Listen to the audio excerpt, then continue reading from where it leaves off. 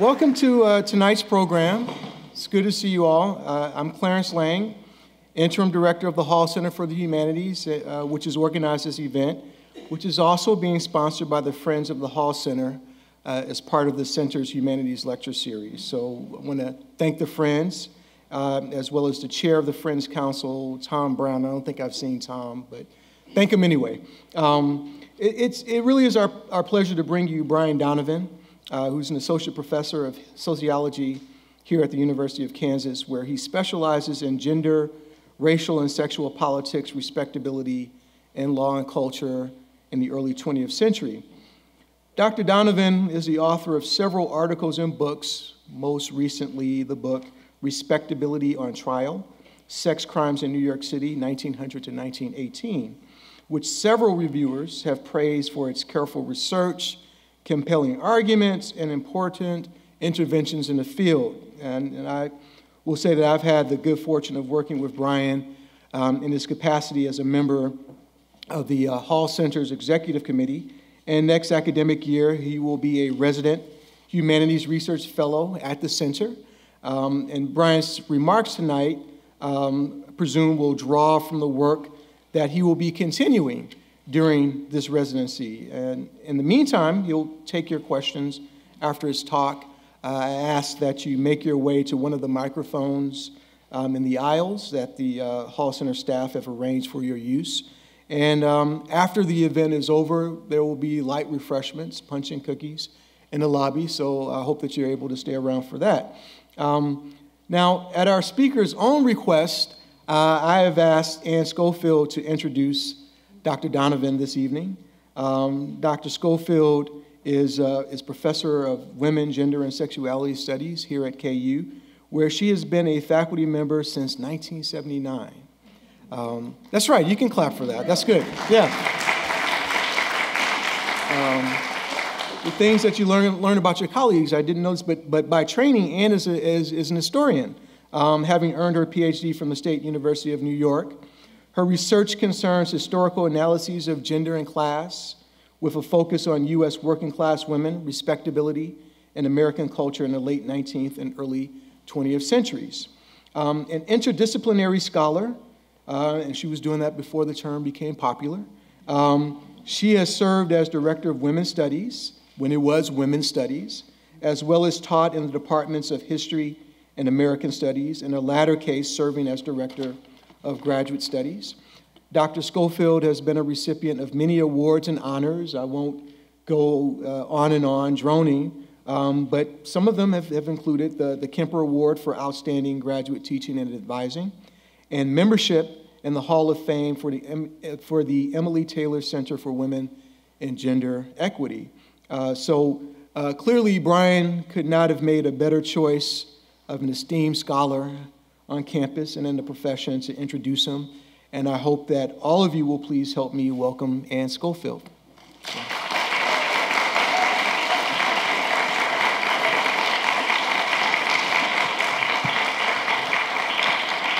Thank you, Clarence.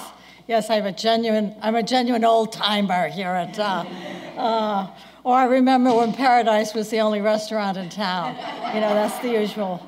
Well, I'm absolutely honored and delighted this evening to have the opportunity to introduce our speaker, Brian Donovan.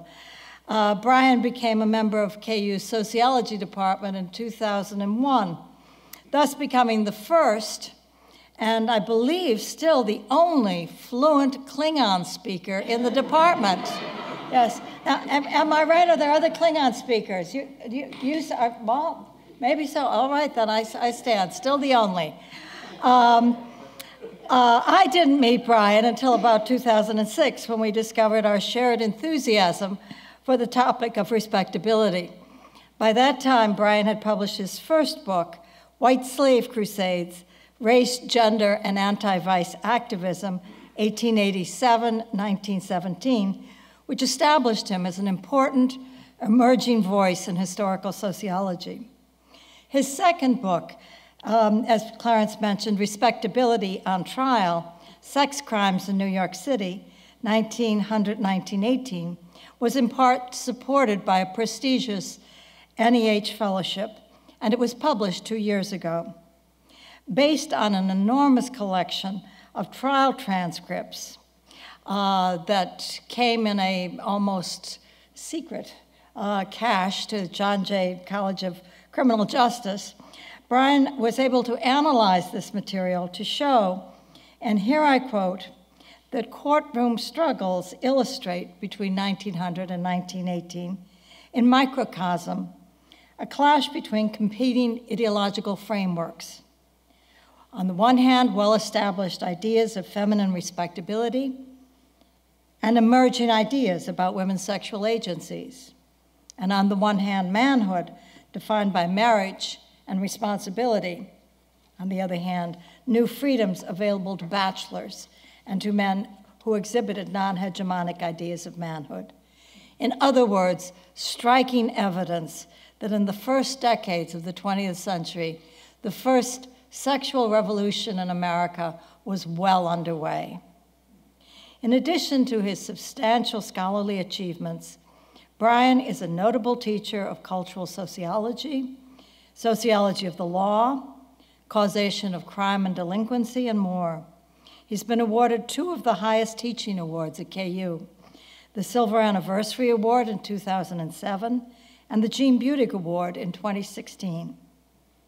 In addition to these achievements, and I say this from personal experience, Brian is the most generous of colleagues, both in his department and outside of his department. For example, he co-directs the Gender Seminar at the Hall Center. He has co-edited the Sociological Quarterly and has served as a manuscript referee for a long list of journals. Tonight, Brian is going to share with us material from his intriguing new project, American Gold Digger, Law, Culture, and Marriage in the Early 20th Century. So please, join me in welcoming a scholar, a teacher, a colleague, a fluent Klingon speaker, and a master bridge player. My partner in respectability, if not in crime, Brian Donovan.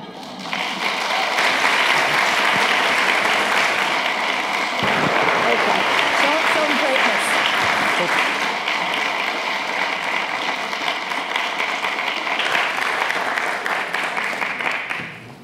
Thank you. Thank you, Anne, for that incredibly nice introduction. And I'd also like to thank folks from the Hall Center, Clarence Lang, Sarah Bishop, Andrew Hodgson, and Elliot Reeder for organizing all of this. And a special thanks to Chris Stedman from the Wheat Law Library and Sarah Morris from the Watson Library. My research wouldn't be possible without generous assistance from many University of Kansas librarians, especially those 2. And thanks to all of you for coming out to hear me talk about gold diggers. I can't guarantee that tonight will be as exciting as the game last night, but I'll do my best. So let's start in New York City, 1918. This is Kay Laurel, elite Ziegfeld Folly star, billed at the time as the girl with the most wonderful figure in the world, friend of H.L. Mencken, Helen Hayes, and Reginald Vanderbilt. She was in the lobby of the Ritz-Carlton Hotel, and her friend entered, and she greeted her, "Hello, gold digger." Laurel was sitting with playwright Avery Hopwood, and Hopwood had never before heard the phrase gold digger, so he asked her what it meant. And she allegedly told him, "That's what we call ourselves. You men capitalize on your brains, your business ability, your legal minds, or whatever other darn thing you happen to have. So why shouldn't we girls capitalize on what nature has given us? You men don't give something for nothing, so why should we?" Hopwood wrote the phrase gold digger down on his white shirt cuff. A year later, Broadway producer David Belasco approached Hopwood about writing a play to promote actor and former Ziegfeld star Ina Claire. Hopwood recalled his conversation with Laurel and produced a script for The Gold Diggers, a play about 3 chorus girls struggling to survive in Manhattan. Belasco loved the script, but he urged Hopwood to change the title. The phrase gold digger was not in common parlance, and Belasco worried that audience members, upon seeing the title, would expect a play about prospectors, mining, or the gold rush. In fact, Variety magazine, in its review of the play, helpfully clarified, the piece does not concern the mining of precious metal. Well, Hopwood kept the title, and The Gold Diggers was an enormous success. It ran for 280 performances at the Lyceum Theater on Broadway. It had a successful run in London with Tallulah Bankhead in the starring role. It was the basis for the wildly popular Warner Brothers musical comedy, The Gold Diggers of 1933, the second highest grossing Warner Brothers film that year. A decade before, it was made into a silent film in 1923, now lost. A few years later, it was made into a Warner Brothers comedy called The Gold Diggers of Broadway, which was filmed using an early color film technique called two-strip Technicolor. Now, most of the film is lost, but fragments of the film have been discovered just in the last 3 years. So to get us thinking about gold diggers, I'd like to play for you a short clip.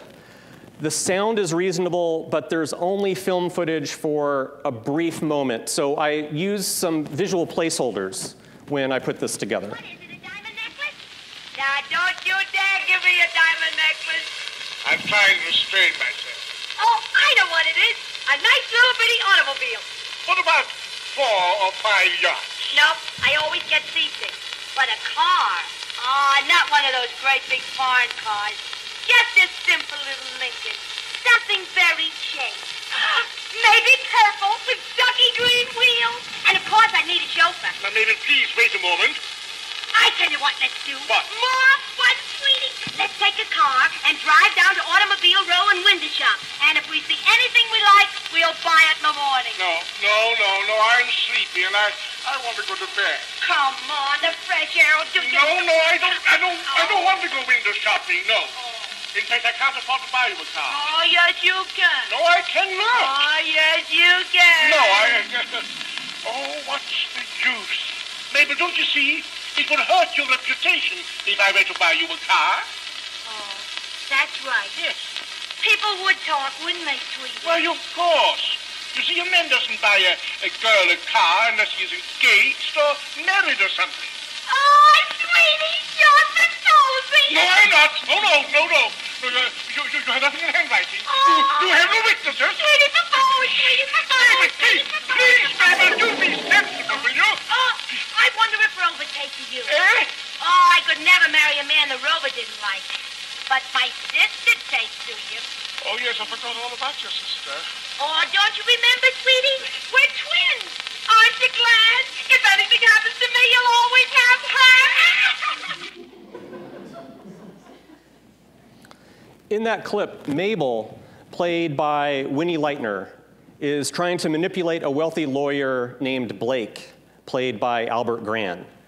And in Leitner's performance, we see a distillation of the gold digger type.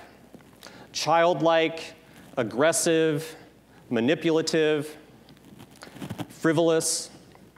She doesn't care about her reputation, and despite her obvious lack of cultural capital, she's able to cast a kind of undue influence over the reasoning ability of the wealthy lawyer. By the late 1920s, no one at Warner Brothers was worried that the audience would misunderstand the phrase gold digger. Various representations of gold diggers on stage, on screen, and in print media weakened the inexorable association between mining and the phrase gold digging. The gold digger had become a stereotype, a category of womanhood. tonight, I'm going to explain some of the cultural force of the gold digger stereotype in the first few decades of the 20th century. I'm interested in how cultural representations of gold diggers form a synergistic relationship with the legal realm, where action is taken against and sometimes on behalf of alleged gold diggers.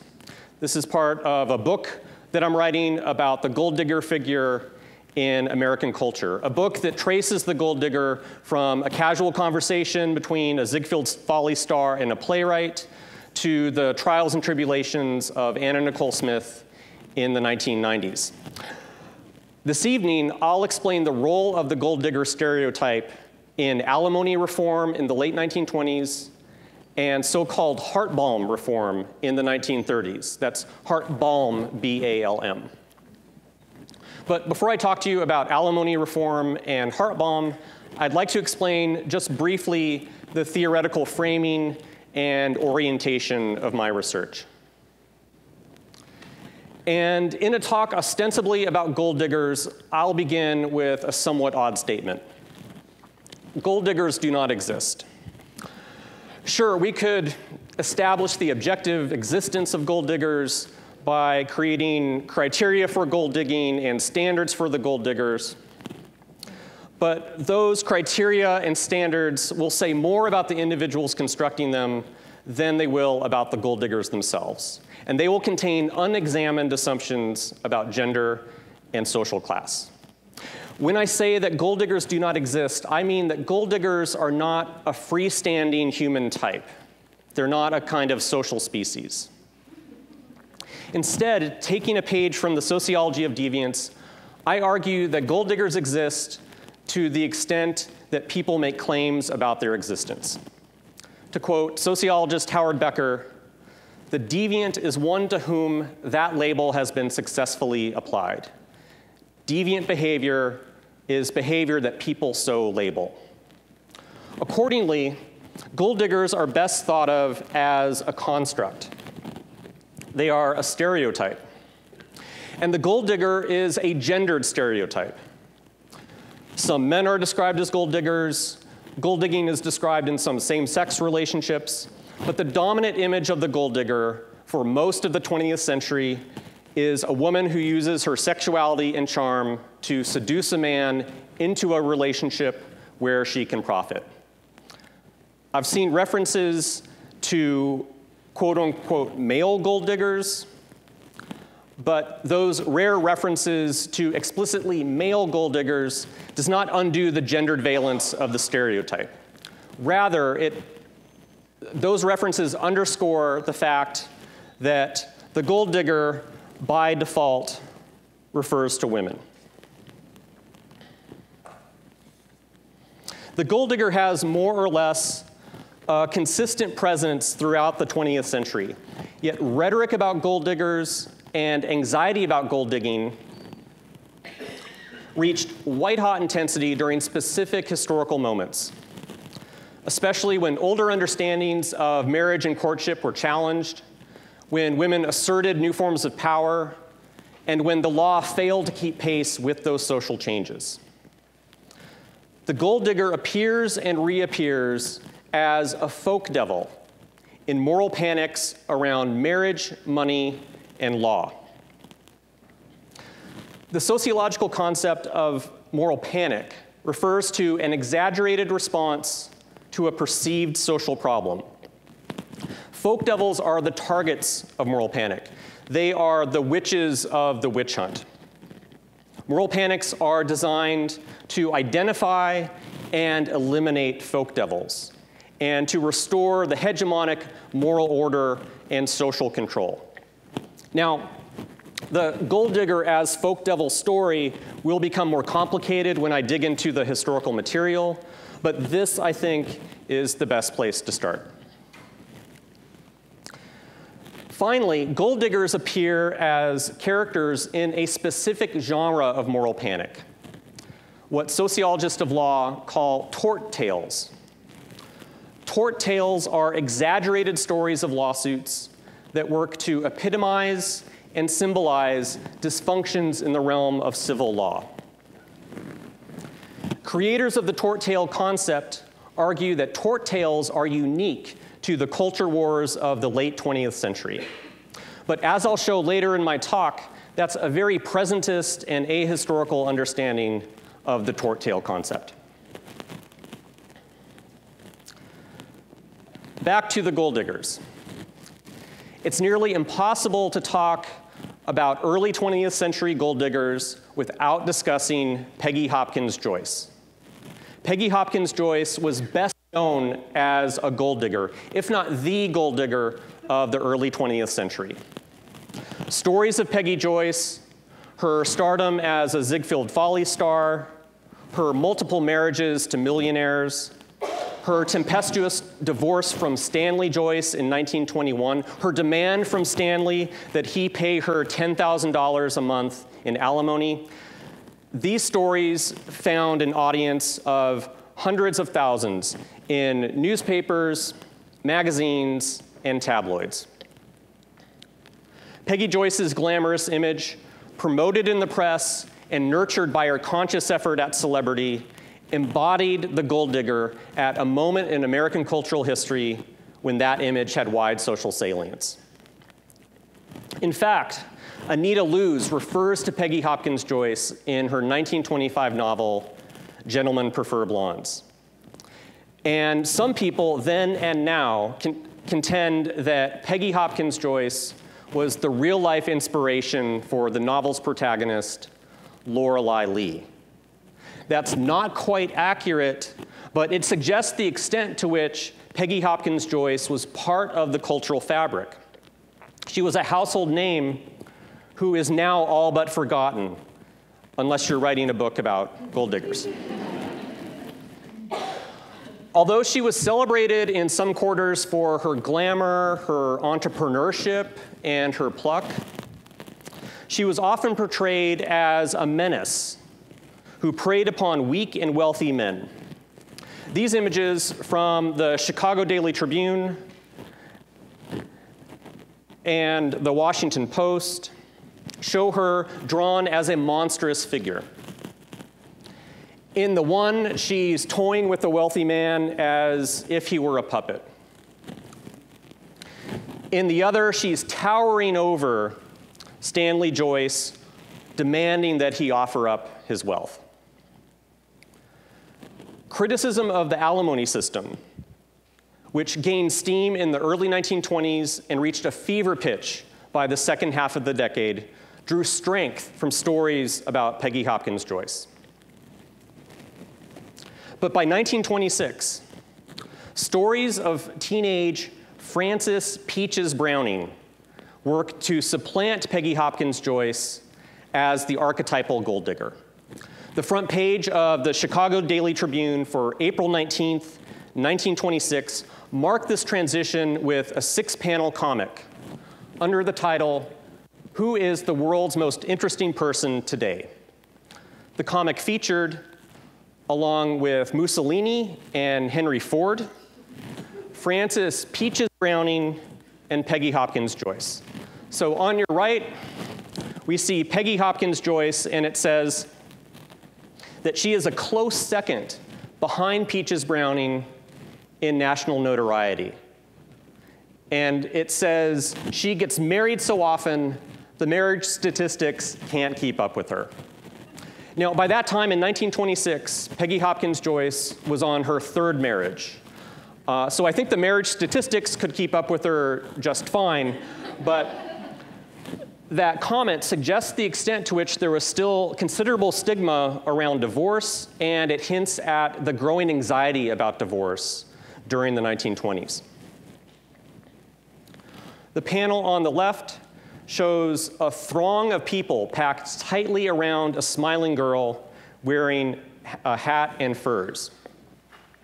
And below it, it says, "New York City seems convulsed about Peaches Browning, the 15-year-old bride."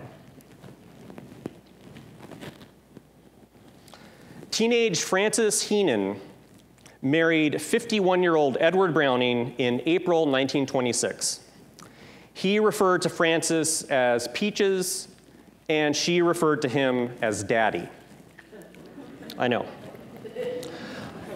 If you want to learn more about Peaches Browning and changing notions of childhood, I enthusiastically refer you to Chapter 7 of Nick Surratt's book, American Child Bride. Here I want to note the connection and timing between the Peaches Browning scandal and the push for national alimony reform in early 1927. The marriage between Peaches and Edward was short-lived. They separated. In November 1926, the lawyer for Peaches Browning filed a motion requesting that Edward pay Peaches $50,000 in alimony. And so the judge heard arguments from both parties in a crowded courthouse and eventually ruled that Edward should pay Peaches $1,200 a month in temporary alimony and $8,500 in fees. Now, that's a lot of money, especially for 1926. But it's important to keep in mind that Edward Browning was one of the wealthiest individuals of the 1920s. Before his death in 1948, he owned hundreds of buildings in Manhattan and had an estimated wealth of over $20 million. Also, it's important to keep in mind that the judge's ruling was for temporary alimony. It was a temporary ruling. The formal separation trial began in January 1927 to determine what, if anything, Edward owed Peaches in the long term. Like the divorce trial of Stanley and Peggy Joyce, the Peaches Browning separation trial drew national press coverage. The trial lasted 5 days and produced a flood of sensational and scandalous media attention. To be sure, some reports portrayed Peaches as an exploited child, but many outlets depicted her as a gold digger who took advantage of Edward Browning. Harry Carr, columnist for the Los Angeles Times, said the various humane societies had best start on an entirely new tact in this Peaches Browning case. Instead of protecting the kindergarten classes from the middle-aged realty dealer, it is he who needs protection. So the judge ruled in favor of Edward Browning and said that Peaches unjustifiably abandoned her husband. He granted the request for formal separation, but he denied that Edward owed Peaches any money. The public's reaction to the judge's ruling was almost uniformly in favor of Edward Browning's legal victory. And many observers used it as an opportunity to criticize gold diggers. In his 1927 survey of American law, William Fairburn referred to the Browning case as the most sensational and disgusting divorce. And he said, "This is certainly the gold digger era." R.F. Wingard, in his letter to the Chicago Daily Tribune, praised the judge's ruling and said, "If Chicago judges followed this decision, we wouldn't have as many gold diggers looking for divorces and large alimony." Richard Armstrong, writing in the Virginia Law Register, excoriated the original alimony award, the preliminary award, and he insisted that Peaches would inspire other gold diggers. He said, "The Browning case is just an ordinary case with extraordinary characters. Others daily meet the same fate." A judge from the District of Columbia, talking about the case in 1927, said, "It seems to me that this business of divorce is, to a large degree, the business of gold diggers." These comments illustrate how thoroughly the image of the gold digger entered into the legal sphere and the discursive repertoire of the American public during the late 1920s. Representations of alleged gold diggers like Peggy Hopkins Joyce and Peaches Browning coincided with emboldened efforts to reform alimony in the late 1920s. In early 1927, as the Peaches Browning trial finished up, several states pursued alimony reforms to cap the money owed to former wives, to limit the length of alimony payments, and to make it easier for men to receive alimony. As judges publicly criticized alimony seekers as gold diggers, men and women created anti-alimony organizations. The American Alimony Payers Protective Association, formed in 1927, boasted of thousands of members, somewhat dubiously. In Chicago, an anti-alimony organization was created just a few months after the Peaches-Browning scandal. Now, the push for alimony reform can be characterized in part as an anti-feminist backlash rooted in simple sexism. That explanation takes us pretty far.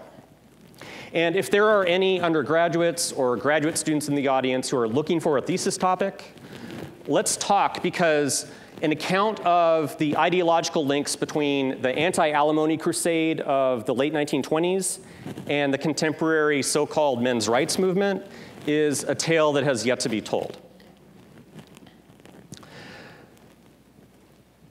But describing the anti-alimony crusade simply in terms of misogyny only takes us so far. Many women criticize gold diggers and alimony, and more importantly, criticisms of alimony were folded into a feminist critique of modern marriage.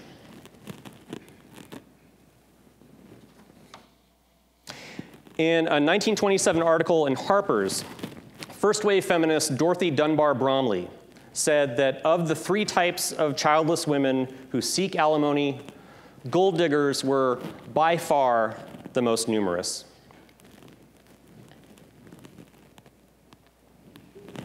Novelist Faith Baldwin, who wrote an anti-alimony novel in 1928 called Alimony, also criticized the alimony system for making a mockery of women's hard-fought economic and social independence. For writers like Bromley and Baldwin, alimony represented an outdated model of marriage where men exchanged money for women's reproductive and domestic labor. So the alimony system came under fire from both conservative moralists concerned about so-called female dominance and from progressives who advocated a companionate model of marriage, a notion of marriage liberated from calculated economic exchanges between husbands and wives. Reflecting diverse ideologies and motivations, alimony was portrayed in courtrooms, in news reports, in academic works, and in popular culture as a crisis that threatened to destroy American families and the US social structure. Yet the public outcry against alimony does not align with the rate of alimony awards. Alimony was rare. According to legal historians, alimony was granted in only 9 to 15% of divorces during the 1920s. Not only was alimony rare, but when it was granted, it was typically given to women who were unable to work, who were disabled, or who had children to support. And by the 1920s, men had devised all sorts of contrivances to avoid paying alimony. Desertion and failure to pay alimony, one could reasonably argue, were greater social problems than the issue of lavish alimony awards.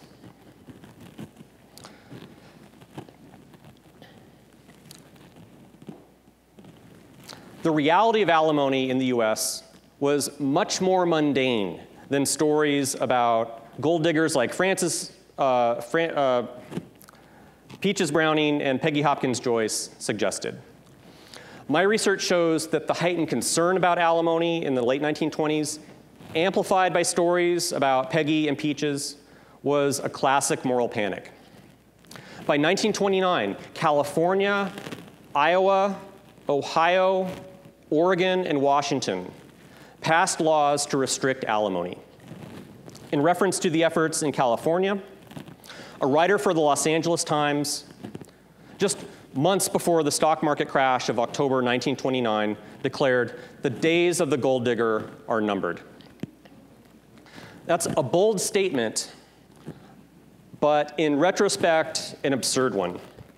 The gold digger construct took on a new life in the wake of the Great Depression.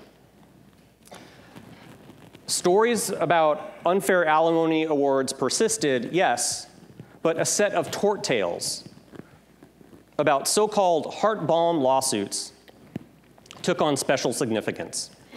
Heart balm refers to 4 types of lawsuit: alienation of affection, criminal conversation, seduction, and breach of promise. And with slight variations among them, these are lawsuits that refer to betrayal of or interference with a romantic or intimate relationship.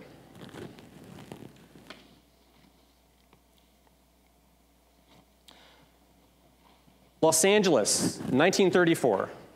A typist named Frances Singer sued acclaimed crooner Rudy Vallee for $250,000. Her lawsuit accused Vallee of breach of promise, alleging that Vallee agreed to marry her, but then later broke his pledge. Vallee had never met Singer. According to her lawsuit, through his songs, Vallee used a musical code system to assure her of his undying love and matrimonial intentions. The suit, as you might expect, was ultimately unsuccessful, but it garnered national press coverage. And while details of the suit were unusual, litigation for so-called heart balm received vigorous media coverage in the Depression-era United States, especially breach of promise lawsuits. Newsreaders learned about the $500,000 lawsuit against violinist David Rubinoff, initiated by Peggy Garcia, a hat check clerk at the Cotton Club and a taxi dancer at the Bluebird nightclub. Rubinoff's attorney uncovered evidence that Garcia was already married to 2 men. The breach of promise suit was thrown out of court, and she was imprisoned on charges of bigamy. The public read about Rhoda Doubleday, divorced wife of publishing giant Felix Doubleday, who brought a $1.5 million breach of promise lawsuit against Chicago multimillionaire Harry F. McCormick in 1935. The suit settled out of court for $65,000. The African American press also published accounts of costly breach of promise lawsuits. As in the white press, these narratives invoke themes of class respectability and class mobility. A 1930 case in Newark, New Jersey, alleged that William Washington, a wealthy and prominent physician, promised to wed 23-year-old Ethel Cannon. Washington's wife was gravely ill, and he promised that he would marry Cannon after she died, but instead she married a white woman. Harkening back to the 1926 Peaches Browning scandal, the trial uncovered letters where Washington referred to Cannon as Peaches, and she referred to him as Daddy. The court awarded her $20,000 of the $75,000 she originally sought. In another case, Alice Piper, a 22-year-old white nurse from Iowa, sued Alvin Jefferson, an African-American doctor, for $10,000 in a breach of promise suit. A writer for the Chicago Defender praised Jefferson's character by describing him as mild-mannered and showing every evidence of culture and refinement. Piper's respectability, however, was jeopardized in the eyes of observers by both her interracial relationship and her lawsuit.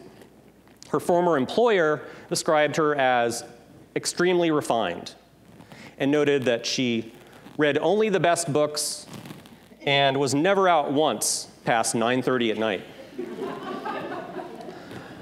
But Jefferson's attorney called her unsophisticated, and he said that Alice Piper's motive was simply to get more money. The jury deliberated for 8 hours before deciding to award Piper only $1 in damages. So Americans learned about heart balm lawsuits from newspapers, but they also learned about heart balm suits from another source, the movies. Is anybody here? I thought I'd surprise you, dear. Surprises? You floored us. You remember Gladys, don't you? Could I forget her? Hey, let me take your horse. Yes, gee, you're looking swell, Come on over Gladys. and sit down. Sandy, how long have you been here? Yes, Where you stopping? At the Carlton Towers, Suite 906. I can't stay very long. My limousine chauffeur waiting. Just thought I'd drop in to say ta-ta. Say, ain't it funny? Only yesterday I was saying to May. Yeah, we was wondering what you was doing. Ain't it... Aren't you the dears? Hit oil or something? My dears, I've been to Cuba, Havana. Don't my skin look tanned? Tanned? I'd say it was embossed. What'd you do in Cuba, run the mint? Well, not exactly, but I had them worried for a little while. Oh, come on, tell us, did you marry a millionaire?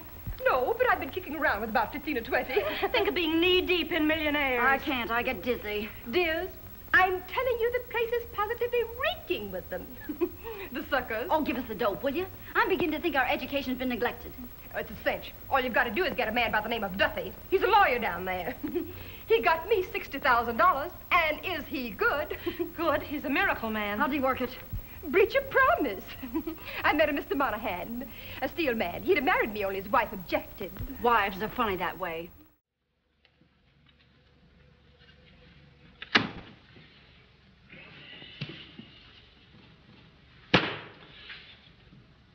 Well?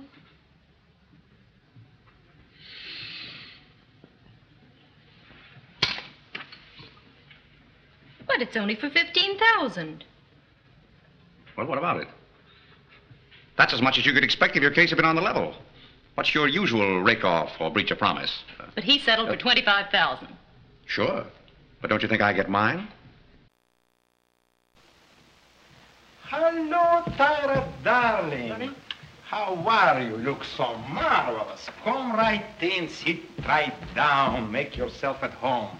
Now, let me look at that beautiful smile of yours. Do you know about me going to be married? Yeah, sure. Congratulations. It's too late. It's all off. And I want you to sue the guy for breach of promise. Certainly. The lowlife. No, he ain't, Benny. The first guy I ever really loved. I thought he loved me, too. What a tragedy. We start proceedings immediately. How much is he worth? Millions. Millions? We sue him for damages. I ain't damaged. I just want you to sue him for breach of promise. I got all the proof you want. Letters, wires, newspaper stories, even my trousseau. For that trousseau alone, we collect plenty. It's a cinch. When do you want the case tried? Oh, let me see. I go on the road with the show, and I'll be back in a few months. Better start then. Is that the case? Well, darling, you give me a few details, and I'll sort him with papers right away. Okay. First, I'll tell you how I met the guy. But remember, in anything I say, I ain't got no real animosity for him. Of course. Of course. Of course. If I was a home girl, I'd be heartbroken. Yes, yes, yes. Now, Miss Tyra, I understand you've had a rather colorful past. Well, I gotta admit, I've been the love interest in more than one guy's life. I don't see what my past has got to do with my present. We shall show that to the satisfaction of the court, I believe. Nevertheless, the fact remains that you've been on friendly terms with several men. All right, I'm the sweetheart of Svig Messiah, so what?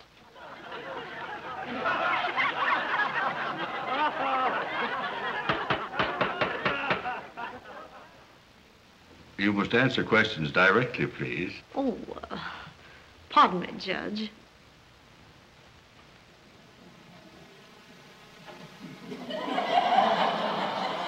Proceed. So in Havana Widows, the out-of-work chorus girls played by Joan Blondell and Glenda Farrell learned about the financial potential for breach of promise lawsuits, and we can surmise that viewers of the movie learned about that too. These clips, especially the last one, suggest something else about gold diggers. The possibility for the gold digger to be an aspirational figure, not just a simple folk devil. In an era of economic crisis, Mae West appears to be in charge of her future. Cary Grant is falling in love with her. She has the judge wrapped around her finger. She's surviving and thriving during the Great Depression, and she's using the legal system to do so. She and other gold diggers illustrate the gold digger's capacity to be a trickster, one who undermines society's power structure with parody, irony, and humor. We find this argument in some of the scant academic literature on gold diggers. For instance, film and gender scholar Pamela Robertson describes the gold digger performances of Mae West as what she calls feminist camp. This is Chester Morris and Jean Harlow from the 1932 film Red-Headed Woman.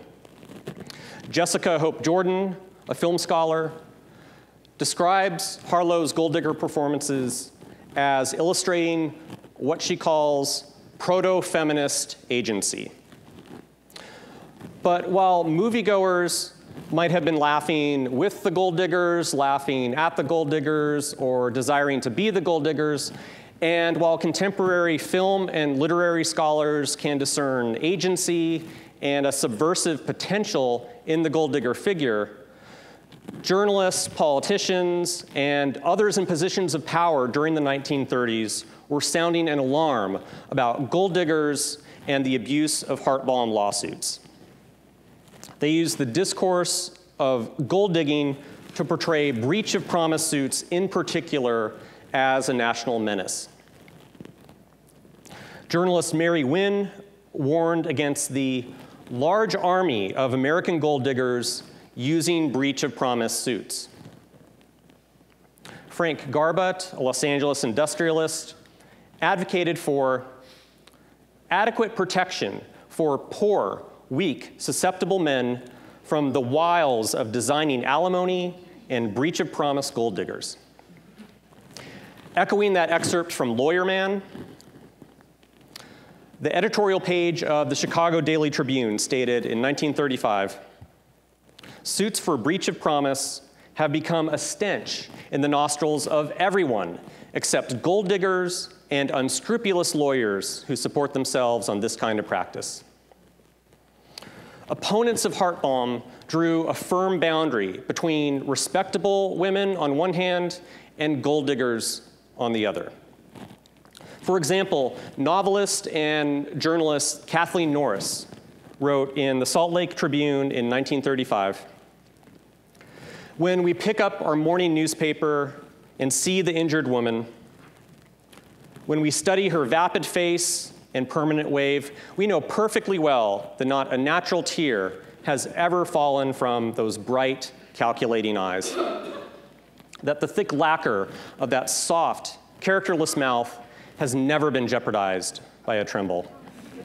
She went on, "It is humiliating to balanced women to read day after day of the Peaches and Rhodas and Peggies, whose fantastic affairs of the heart are spread so lavishly over the front pages of the morning paper." She said, "Not the most desperate poverty would force a woman of any fineness to such a step." Here, Norris aligned herself with opponents of heart-balm as a way to distinguish herself and her achievements from gold diggers. For heart-balm critics, what was once a relatively acceptable method of maintaining class and gender respectability became a tool of debasement and blackmail in the hands of chorus girls, working-class women, and others trying to marry above their social position. So by the mid-1930s, several states moved to ban heart-balm lawsuits. And the first state to do so was Indiana, and the effort was led by the state's only woman congressperson, Roberta West Nicholson. Nicholson made various arguments against heart-balm before the Indiana legislature. She said, "I am convinced most actions for breach of promise have extortion as their chief motive. This I seek to prevent through the adoption of this bill." She said that she wanted young people to understand that marriage is a divine sacrament, not a commercial agreement. As I see my bill, she said, it is symbolic of a change in attitude toward women. We don't want to see inferior women pull down our sex. This is an image from the Roseburg News Review newspaper from Oregon. And on the right, it shows Roberta West Nicholson. And on the left, it shows nightclub performer and heart balm recipient Vera Grove. The juxtaposition of the two women epitomizes the respectability politics into which heart balm reform played. So heart balm reform represented a way to block gold diggers from abusing the civil justice system. And this is represented succinctly in a few editorial cartoons. This one from the Evansville Courier portrays Nicholson's law as a protector of true love and a shield that repels gold diggers. This comic, which appeared in the Chicago Daily Tribune just a few weeks after the passage of the Indiana law, shows a gold digger who is prevented from collecting heart balm because of Nicholson's legislation. And the title reads, "The old diggings ain't what they used to be." In a third comic from an Ohio newspaper, John Coons predicted that breach of promise suits would be as extinct as the dodo bird. Now, that was an overstatement, but he was correct to note that the action taken by Indiana had spread to other states. By 1940, 10 states across the country had passed laws to restrict or outlaw heart balm lawsuits. In Iowa, their heart balm bill included a provision of a fine of $100 to $1,000 for merely threatening to sue.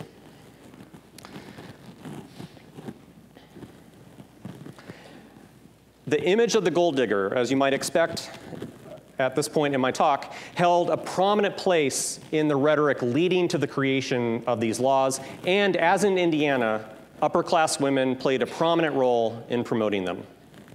For example, in 1937, a congressperson from Denver sponsored an anti-heart balm bill in the Colorado legislature, and when it passed, she said, "That's the end of the gold digger in Colorado courts."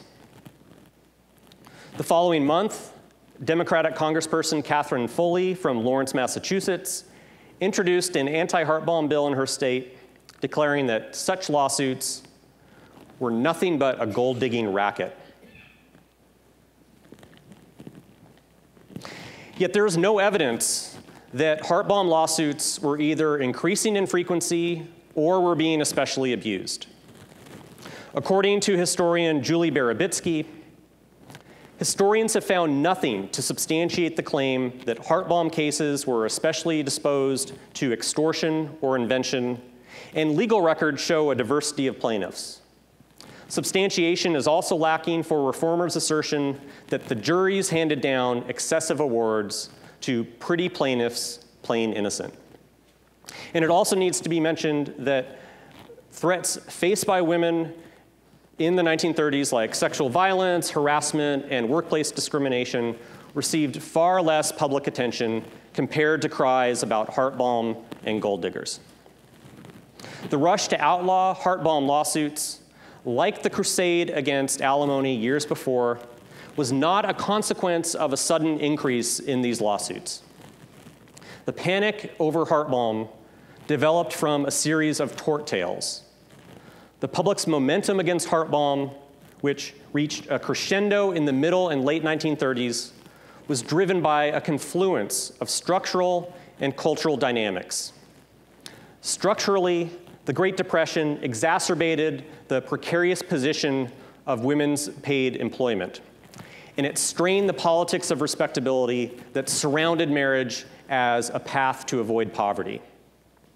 Culturally, gold digger narratives provided a ready-made folk devil through which the public could understand the heart balm debate.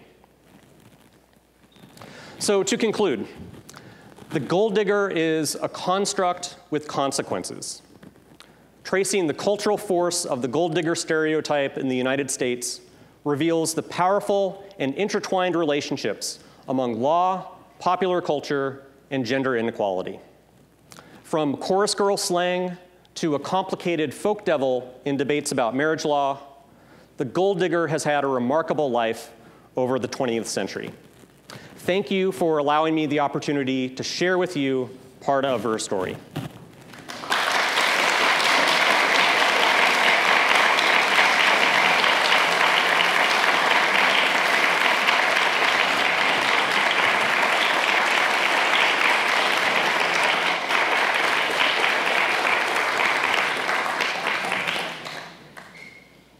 That's my main argument. The question, if you didn't hear over here, is, was criticism of gold diggers way out of line? And I think those instances of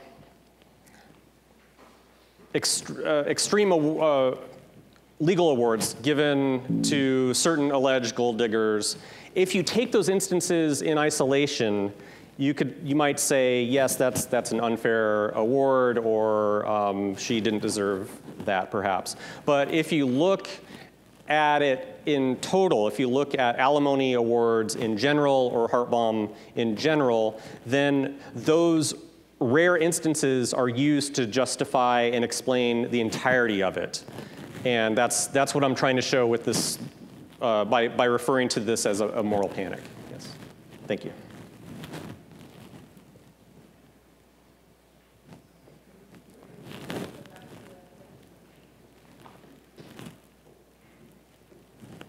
We're supposed to do.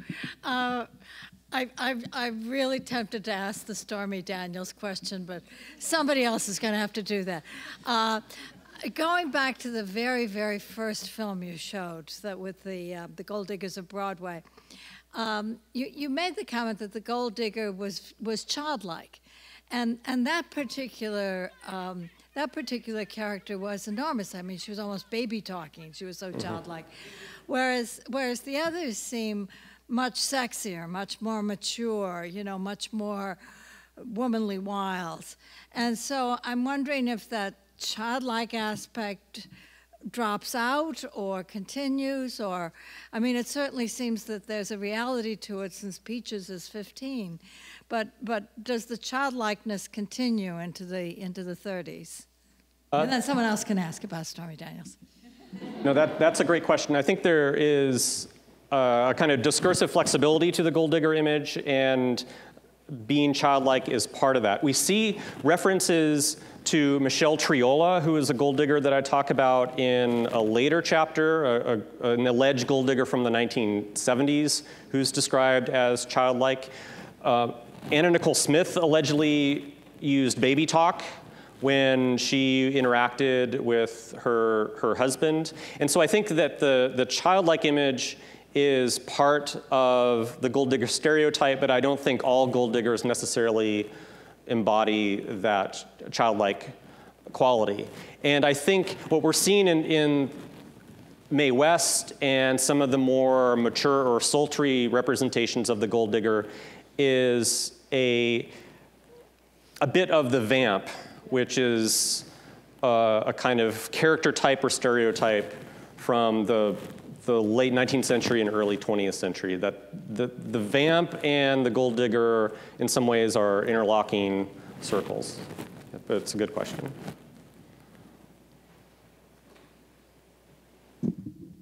Kind of a wild question here. Sure. Is the Me Too movement, do you think it might be subject to a kind of dynamic that underlie the gold digger kind of thing? I think what you might be asking is there a moral panic quality to the Me Too movement? Yes. Yes. I disagree. I think that's the moral panic concept gets at an exaggerated response. to a perceived social problem, and I think what the Me Too movement is responding to is very real. But what I think your question gets at, and I think it's legitimate, is that the concept of moral panic has a kind of I know it when I see it quality, that it has a polemic side to it where it could be used to criticize collective action in certain ways. And I think that that's a weakness of it as a kind of academic or analytic lens. But thank you.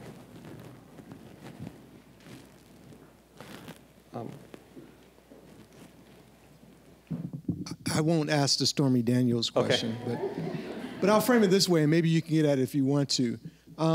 In your work, and this may be beyond, and you can feel free to say that you're not really sort of dealing with this question, but I mean, I think to Ann's point, the issue of presidential politics, that there's maybe a parallel kind of a narrative, and I don't know if that conforms to the gold digger stereotype or trope or what have you, but if we think about presidents from John F. Kennedy moving forward and even moving backward, how does that, if it does at all, inform or intersect with or parallel the themes that you're dealing with? Maybe it is not the gold digger. Maybe what we're talking about is the mistress. Maybe that's an entirely different kind of narrative. But I'm giving you an opportunity if you want to talk about Stormy Daniels, or you can talk about something related to that. So yeah. I'll punt on that, but it's interesting that the example of a president that you gave is Kennedy, and he had an alleged affair with Marilyn Monroe. My extensive reading on Marilyn Monroe suggests that there wasn't much evidence of an ongoing affair, but he is certainly tied to Marilyn Monroe in kind of the cultural memory of that presidency. And Marilyn Monroe, it's interesting because she very much consciously modeled her presentation of self off of Jean Harlow. Jean Harlow was her idol, and from the platinum blonde to the skin-tight dresses, the way of talking, that baby talk that Harlow has, that Marilyn Monroe has, all of that was something that Marilyn Monroe consciously crafted for her identity. And so I think it's interesting that the memory of Marilyn Monroe is so intimately tied up with our memories of John F. Kennedy. And I think what's interesting about Monroe is that she was often seen as, in real life, as embodying her characters. That is, she was seen as unintelligent, she was seen as the kind of quintessential dumb blonde, and that couldn't be further from the truth. She was quite brilliant.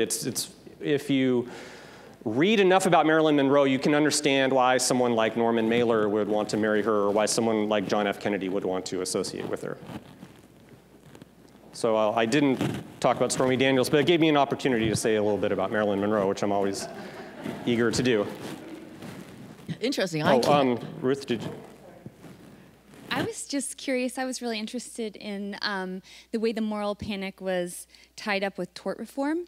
And I'm just kind of curious how it situates with the history of tort reform and moral panic in the United States, because I know I was thinking about the McDonald's coffee suit while you were talking, and then also just the debate around healthcare in this country, and kind of the fascination with that like unreasonable lawsuit and the demonization of that kind of approach. Right, the McDonald's coffee spill case is the quintessential tort tale of the late 20th century. So if you're not familiar with this or don't remember it, in the 1990s, an elderly woman named Stella Lebec spilled a cup of coffee and it caused third-degree burns. And she sued McDonald's initially for, I believe it was $4 million. And it was portrayed in the media and on late-night TV shows as lawsuits gone wild, that it was somebody who should have exercised personal responsibility and is blaming this big corporation for her own failings. And the creators of the tort tale concept, Michael McCann and William Halton, talk about that case as illustrating the tort tale concept, that the soundbite of, oh, the lady spills coffee on herself and sues for millions of dollars, that soundbite stripped away details of the case that were much more legitimate. The fact that she required an extensive hospital stay, the fact that she offered to settle with McDonald's, but they gave their offer was far below the medical expenses, the fact that McDonald's was serving coffee at an unsafe temperature, and so on and so forth. And so what Haltom and McCann argue is that tort reform drew strength from these tort tales in the late 20th century, and what I'm trying to show in this particular chapter, not as the main point, but as one sub-story, is that the story of tort reform has a much longer history than previously thought of. We tend to think of tort reform as happening after the culture wars of the 1960s, but the roots of tort reform, even though it wasn't called that necessarily, stretch back to much earlier in the century. Yeah, I frankly I don't see any Stormy Daniels connection after seeing 60 Minutes last night, but I was thinking of McDonald's coffee, but also Ronald Reagan's welfare queen, but that wasn't really tort reform, I suppose. And currently the millions and millions of illegal voters who kept illegal immigrants voting and keeping Donald Trump from getting a majority. But my question about the examples you gave were, do you have any thoughts about the underlying motivation for why these devil characters were so popular? It seems like it's coming from different directions. So I thought you made a really interesting point that in some cases it was feminists who were seeing a different version of marriage, who were interested in these devils, but then it was also traditional people. Do you have thoughts about, was there one underlying motivation or multiple motivations that all would focus on these same characters? I think that the construction of the gold digger is being driven by those multiple forces. And on some level, it's political, whether traditional politics and demonizing the gold digger for being a greedy, uppity woman, or progressive politics criticizing the gold digger for representing this outdated model of marriage. But then I think there is a kind of popular culture or aesthetic dimension to the gold digger, in that viewers of those 1930 films were, in a sense, taking pleasure in the stylization of the gold digger without necessarily thinking about alimony or heart bomb or something like that. And it's that confluence between the political and the popular culture element that is why the gold digger has such a force. And I liked your comment about welfare reform. I've often thought about that and the kind of the welfare queen as a kind of neoliberal gold digger figure, but that's a later chapter.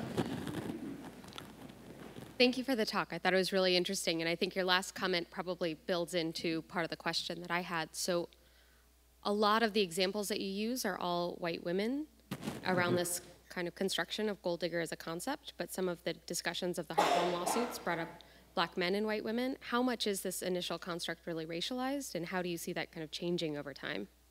Yeah, that's a great question. I think the gold digger figure in the early 20th century is almost explicitly racialized as white. And if you look at film scholar Richard Dyer, he has some really smart analysis about representations of Marilyn Monroe in particular and Jean Harlow as representing this kind of iconic whiteness. But the representations of gold diggers as we get later in the 20th century and the racialization of the gold digger, I think I haven't quite worked out the analytic account of it, but I think it has something to do with intra-racial class stratification, so a widening rich-poor gap within African Americans. And thereby, after the 1960s, there might be more gold to dig, in a sense. And so there might be heightened representations of African American gold diggers. But it's a piece I haven't quite worked out yet. But if you have any thoughts on it, please talk to me afterwards, because it's something I'm trying to work through. That was kind of my question. I was going to ask if you thought the gold digger figure was a white thing. But I was thinking about the incorporation of gold digger into like black vernacular with popular culture, with Ray Charles, Kanye West. And if you thought about that as more of a welfare queen image, or how that moved into the gold digger image. One thing that I've noticed about the racialization of the gold digger figure and the use of the gold digger in black vernacular is that it captures what Eve Dunbar calls non-liberatory agency. So it's a figure that is speaking back to power and is subversive and resistive, but in a way that is very much contained and is not necessarily posing a threat to the dominant social order. And I think that within the, going back a bit to, within the representations of white gold diggers, there's often an unspoken referent.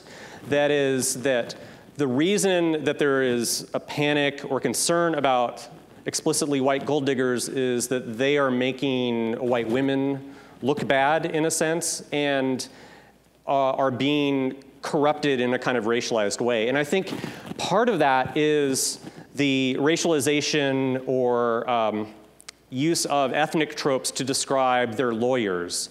So it's not a coincidence, I don't think, that in the first clip they're going to Havana to do their gold digging.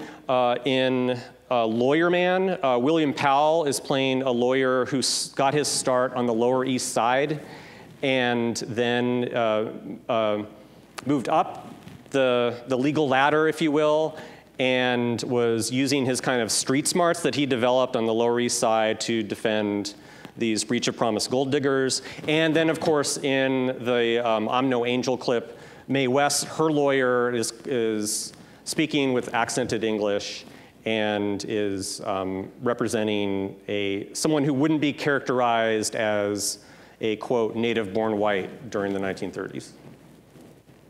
And so it's interesting what the gold diggers as white women are representing, but they're also representing something that through inversion, if you will.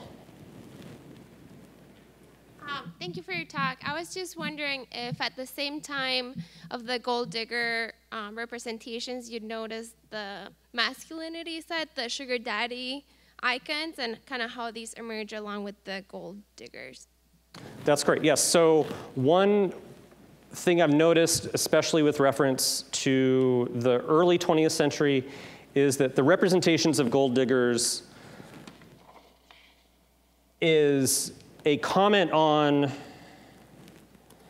the men with whom they are digging. So Stanley Joyce was consistently portrayed as a, quote, stage door Johnny, and he was described as walking behind Peggy Hopkins Joyce, and he was described as being kind of feminine and soft in his demeanor.